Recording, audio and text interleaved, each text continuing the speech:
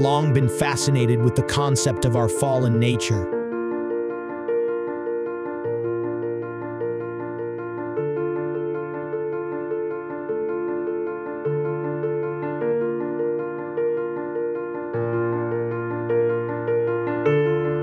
And the idea that we are inherently flawed and prone to sin.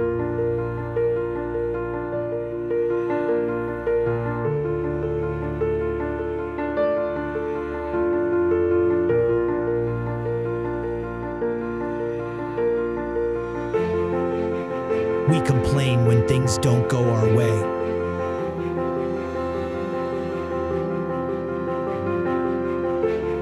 We judge others before judging ourselves.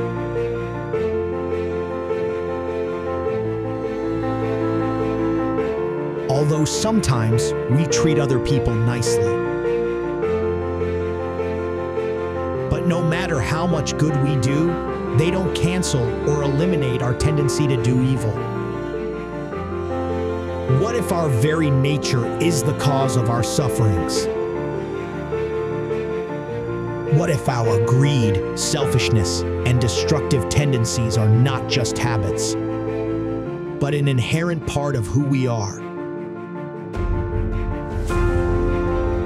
Discover how we can overcome our fallen nature and be prepared for eternal life as we achieve a more harmonious and enlightened understanding of a book where scriptural explanations, along with the life experiences of the author, intersects.